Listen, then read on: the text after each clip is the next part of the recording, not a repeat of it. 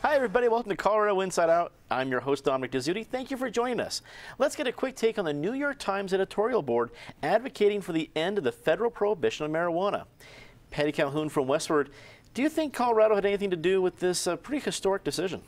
Well, I know Colorado had something to do with it because they sent out members of the editorial board to Colorado to do research. If you look, it's not just the one editorial they did on Sunday, but they've had a whole series talking about marijuana, talking about cannabis, talking about how it's worked here, how it's worked other places.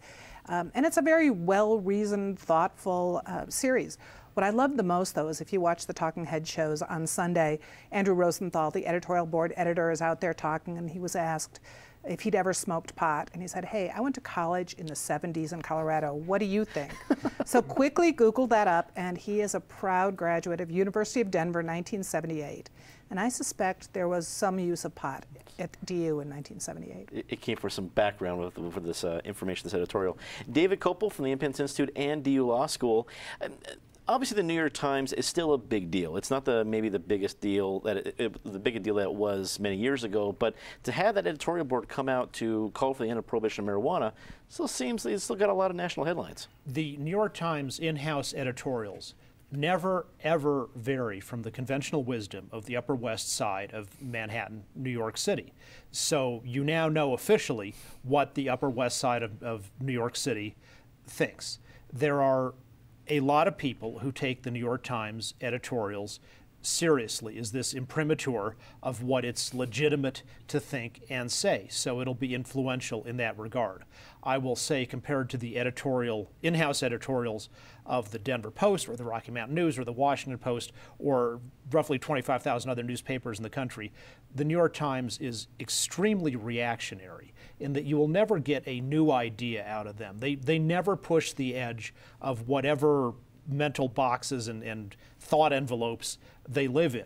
So the fact that they think it's safe to say this tells you a lot about how public opinion and the conventional wisdom of the Northeastern leftist elite has moved in a more progressive, open-minded direction led by Colorado. Even though we don't have roads out here, apparently we have some good ideas which can even infiltrate all the way to New York City. Helping to educate New Yorkers one step at a time. Craig Silverman, attorney with Silverman Olivas, and radio talk show host at KNUS Saturday mornings. Tell us what you think about what the New York Times put out with the editorial board. It was interesting, not just the editorial, but as Patty mentioned, the series of articles thereafter. Legalized marijuana has big MO and big CO, CO standing for Colorado. Of course, Colorado has led the way, and there are still some really good arguments against legalized marijuana, but there are better arguments against prohibition, and that's the way the New York Times approached it. And then they got backup from the Brookings Institute, which just praised Colorado's, pardon the pun, rollout of legal marijuana. And that's a pretty well-respected institution as well. So a lot of momentum on the side of legal marijuana. Penn Tate, attorney with Greenberg R.A.G.A. and a longtime state lawmaker. Wrap it up for us. No, I agree with what everyone else has said, and I think the New York Times editorial is, I think, a game changer in this conversation, and for all of the reasons people stated. But what really struck me was not just the editorial saying repeal prohibition, but as Patty said, it was the series of editorials they ran for an entire week where they covered the health impact, they covered the economic impact, kids, and so it was actually a concerted effort to defend the editorial position and to lay out the current state of science and everything else. And it was, I think, a very clever way of saying, here's how we got here, here's why we're here, and we think everybody else ought to come along. Because really, where they left you was that the only argument in favor of prohibition now is an emotional argument. It's not based on fact or science. So I think it is a game changer, and hopefully for Colorado's sake, we'll see some change in federal legislation soon to deal with the banking issue and everything else. Denver Mayor Michael Hancock announced this week that he is seeking an outside independent review of the Denver Sheriff's Department and will be holding a nationwide search for the city's next sheriff. Meanwhile, another former inmate has filed a lawsuit alleging abuse at the hands of a Denver deputy as 2 new videos surfaced this week. Patty, I know it's becoming a little repetitive on this show that we're talking about the Sheriff's Department, but new issues keep coming up. What did you make of the developments this week? Well, we'd heard about this incident before because Judge Byrd had even been a witness, and the fact that there's a video of this incident makes it a hard one to argue that the prisoner was treated well and is not going to get his $5 million. Well, the problem here, it's great that Michael Hancock is he's going outside of Denver to find a new sheriff, which is a good idea, probably would have been good in the interim too, and that he's looking for a federal investigation. But where has he been? He's been the mayor for more than 3 years. We've had issues with the jail. We've had deaths. We've had beatings. We've had many, many complaints that have gone uninvestigated. And as it turns out, as these videos start popping up, as more witnesses start coming forward, that there have been several incidents that are just not going to be defensible. So the question is, why did it take as long as it's taken? And what, $8 million at least we're looking at in settlements to get to this point? David, while there's going to be problems to happen in any mayoral administration, at what point does this become a serious albatross around Hancock's neck?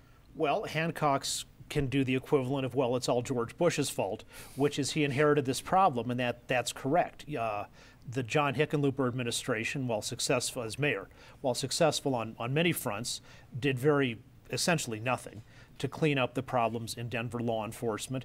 And Hickenlooper, too, inherited his problems, and you can probably trace it all the way back at least to Bill McNichols in the 60s and 70s, where you have a huge amount of really good sheriff's deputies and police officers, but that bottom 1 or 2% of knuckleheads, the system can't seem to deal with them or get rid of them. You can contrast that with Mesa County, where, like normal Colorado counties, they have an elected sheriff who is given by the people the absolute right to hire and fire. So Stan Hilke, who has been my client in the past, the outgoing sheriff there, one of the last acts he did was he fired Steve King, state senator, who was also working as a sheriff's deputy, for allegedly falsifying time cards. So you had a sheriff who had the power to act, and he saw something wrong, and he did act.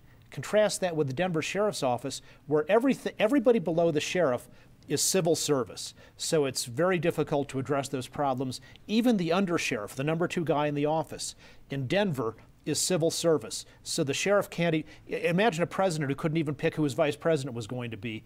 That's the position that our new sheriff in Denver is going to come into. Craig, you've had some history at the city of Denver. You worked in the DA's office. What was your history with the Sheriff's Department back then, and how is the culture different now? Wow. They had my back, figuratively and literally. So I loved the Denver Sheriff's Department.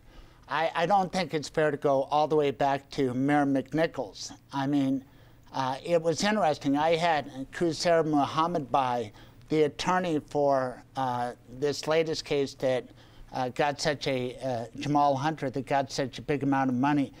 And he did the discovery, and he told me on my radio show that it dates back to the summer of violence, 1993, when there was a concerted effort by law enforcement to get tougher. But this is ridiculous, what's going on. I went to the mayor's State of the City address, and he said it was a few bad apples. But it seems like a bit of a culture when you see guys willing to do that around their compatriots and confident that they won't say anything. That is a problem. And where will it lead?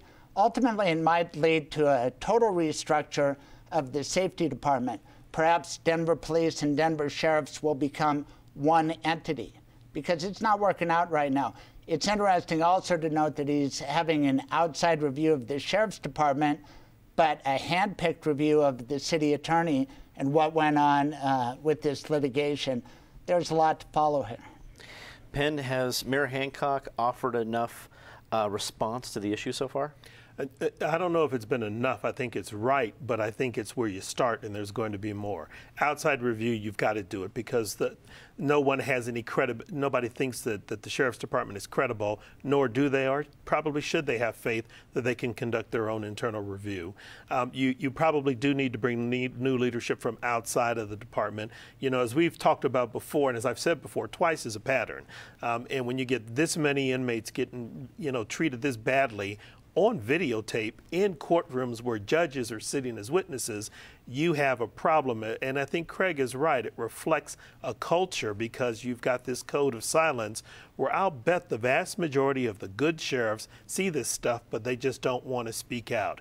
And there's another interesting dynamic here also, real quickly, and I hope this comes out. I had a conversation with some folks this week, and one person said something very interesting to me, and it was an attitude I hadn't heard before, but what they said was, well, after all, they are prisoners, which sort of was the impression that, well, if they're prisoners and they're in the county jail or in lockup, maybe they deserve to be treated this way. And I think most people would not agree with that, but I just thought it was an interesting sentiment to hear someone actually express in a room of people. All right. Obviously not the only person that feel that way, at least among the Sheriff's Department.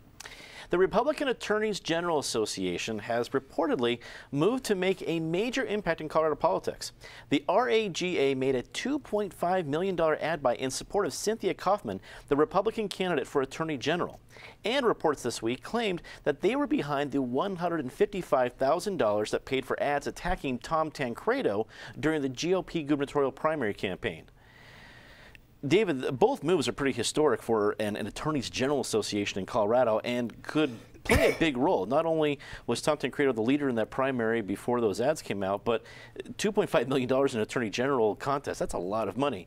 What do you make of what happened?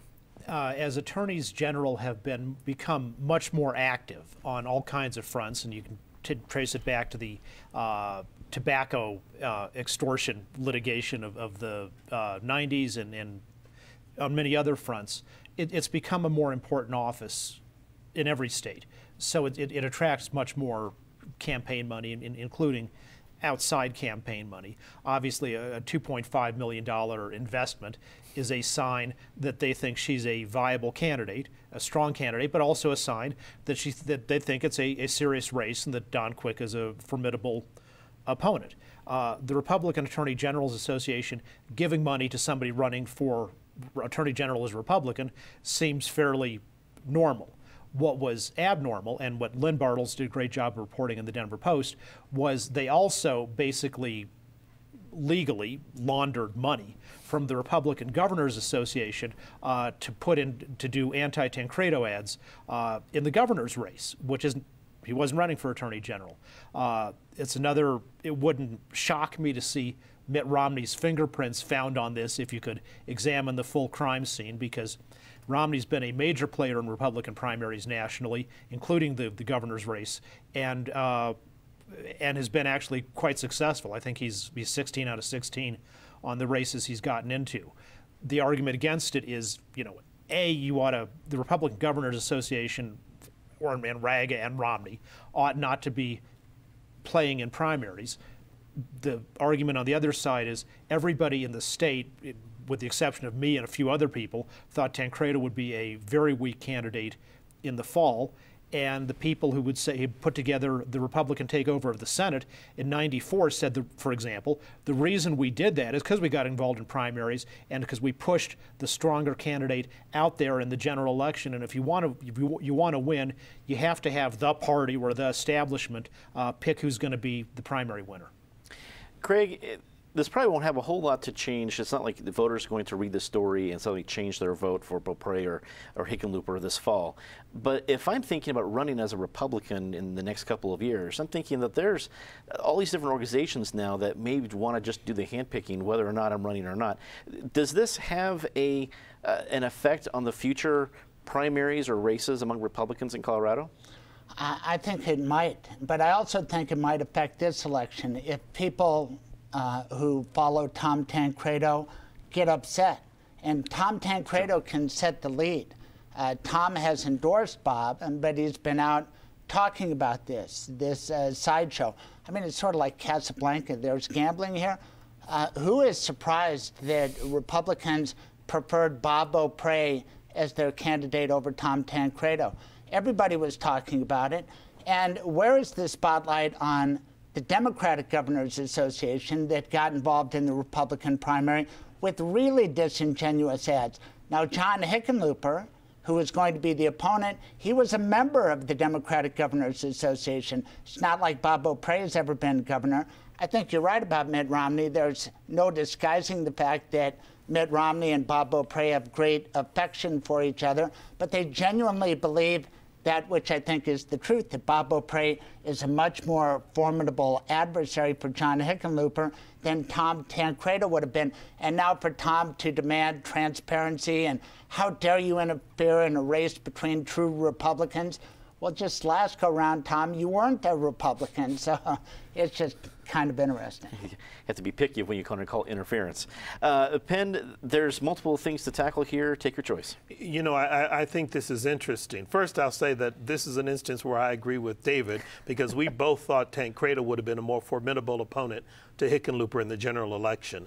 I think Cynthia Coffman, we haven't talked about her, I think she's got to be concerned. She's now dropped in the middle of this hot mess. She wants the $2.5 million, but all the controversy surrounding where it came from, how it got here, and how the Republican Governors Association has played is going to, for better or worse, stain her candidacy, and she's going to have to figure out how she responds, because Don Quick's people will be all over it. They won't have $2.5 million, but now they have an issue, and she's going to have to defend the issue, whether it's one she created or not. And I think it's interesting, because what all of this sort of reflects in my mind is sort of the cry you've been hearing from people ever since Citizens United and some of these other cases, saying we've got to clean up and straighten out how we fund campaigns in this country. There's too much mess on both sides of the aisle. Right. There's too much funny money floating around. You never know who's really your opponent, who's really your friend. You've got issue committees, you've got thought committees, you've got family committees. Everybody's throwing money around, carrying money around in pillowcases, buying ads and stuff. And it's hard to tell where people are really aligned. You've got all these phony names and funny names for committees. And so I think Colorado may end up being ground zero this election cycle on this issue because of all of this. Patty, wrap it up for us. Well, Craig is right in one sense. There's nothing more delicious than the Democrats paying to make Tancredo look good before the primary. I mean, that was really it was the cleanest dirty trick you've ever thought about. It was just so bizarre. It's not such a big surprise that the AG's group would go after Tancredo too, because they want Bob O'Prey. He's much more the mainstream candidate. But I would like to know where the $2.5 million is going to go for a Colorado AG's race. I mean, that has never been such a high priority position. John Suthers, who is a Republican, and I've got to think has had bigger things to worry about, given all the same-sex marriage decisions and all those fights going on, to know anything about this. But who would pay $2.5 million for this? And where is that money going? It's not going to Channel 12, and I'm pretty sure it's not going to me. Although I would love to see a Republican ads in Westford. It'd be great. You take it, put it right by the pot section. The growing hostilities in Gaza inspired a pro-Israel rally held last Sunday at the state capitol. Several elected leaders spoke at the rally, including Representative Mike Kaufman and State Representative Rhonda Fields. Across the street, Palestinian supporters held a counter-protest. Craig, you were part of the organization of the rally. You were there. Tell us about what it was like. Well, I was privileged to be the MC, and it was amazing. Bob O'Prey spoke, George Brockler, lots of people, former Speaker McNulty and Rhonda Fields spoke as well. I invited all the Dems, and Don Quick, for example, was dealing with the problem of this money. He had a good excuse, and others did as well, but it was a little disappointing not to see them there. But there were 2,200 people there, and it was a great crowd that was evenly mixed between Christians and Jews, and I'm sure some non-believers as well. I was disappointed with the coverage in the local TV stations, because they highlighted the 70 or so pro-Palestine, pro-Hamas protesters versus our 2,200. And it really wasn't like that. There was some good coverage in the Colorado Observer and today in the Intermountain Jewish News, because powerful things were said by the speakers. Everybody had a different take on it, but I don't really see the controversy. It's sort of like Israel v. Hamas, to me, is like America v. Al-Qaeda. It's sort of like the Islamic State versus the Christians in Mosul. We're talking about a terrorist organization, and Israel is on the front lines fighting a battle. Why should we care in Colorado and America? Because they're fighting our enemy. Hamas would like to kill Americans, like to kill Jews, and as we see in Iraq, radical Islam has Christians in their target area too. So it's a terrible situation. Everybody grieves the losses, and Hamas uses human shields. And you could say, what kind of people would use little babies and women as death porn, so to speak? The same kind of people who would hijack airplanes and run them into the World Trade Center. Penn, if the conflict increases, intensifies, does it become a political issue here in Colorado for a pretty intense election? You know, I think it has intensified. It will. And I think it's already a political issue in Colorado and throughout this country. You know, it just brings back, and I thank Craig for his work in putting the rally on, but it just brings back the fact of how interconnected a world we are. All of these events impact us immediately here in Colorado and immediately in this country. And so whether it's the U.S. working with Europe or others, we've got to help to bring some resolution to a number of these situations around the world. This is a mess, and it's a horrible human tragedy. Patty, how do you think this will affect Colorado politics, especially in this election year? Well, as I was getting out of the car to film today, the UN was just saying that Hamas had broken the ceasefire, and that if you can't even keep the ceasefire so you can get in humanitarian supplies for women and children into Gaza, how are we ever going to come up with a solution? So it will be an issue in Colorado. Obviously, we're not in the forefront of the international dealings, but candidates are going to have to think about how they would deal with this, especially our congressional candidates. And I haven't heard a lot from them yet, but we will be. David, what do you think?